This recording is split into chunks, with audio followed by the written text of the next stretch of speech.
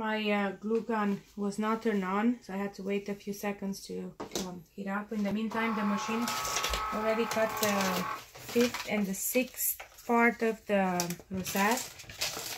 So you have to be very careful. Mine, it's called flower rosette because it has those flowers at the end. And then just make sure it's not gonna rip off. I'm gonna fold again inward the first one and then follow the lines. So this is the 5th one, and here got the 6th one.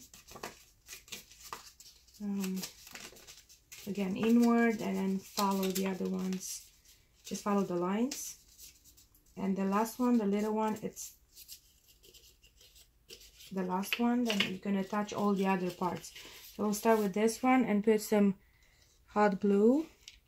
My glue gun needs a little more time to hit.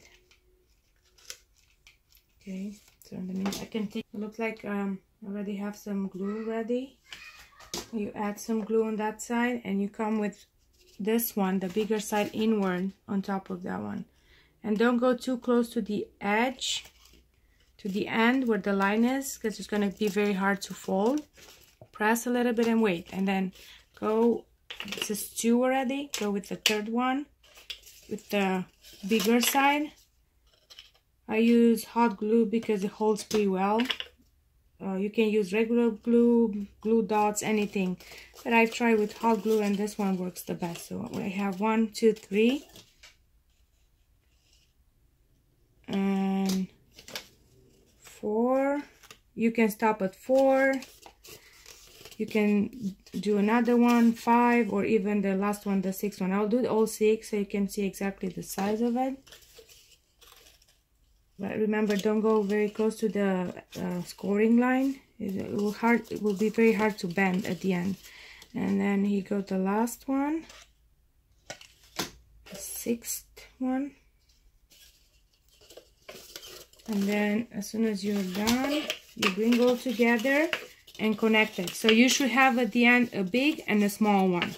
And again, put some glue on the small one and attach the big one, not too close to the scoring line. Hold tight a little bit. Now bring it all together. You also need 2 squares. My size are been previously cut. They're 2.5 inches. Both of them equal. You can make them bigger. For some of my projects I did them bigger because I add stuff like if you want to add a name or you want to add some images or like flowers on top. So now I'm trying to rotate inward the paper fan. This is how it looks like when it's all done. So we'll put some glue on this little circle. Watch out, the glue is super hot. Watch out where you put your hand. Hold it down for a couple of seconds, and then put your hand on top of it so the glue will spread evenly. Flip it over. Take the 2nd circle, add some glue, hot glue.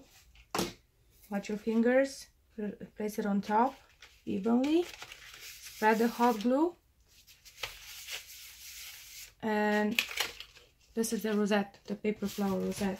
So the size is about 9 by 9 if you use the all 6 side of the size of the rosette. And that's it. For any question, just you can find me on Party in a Box. I have my page. I'll try posting videos about how I make my rosettes and other paper flowers. Thank you.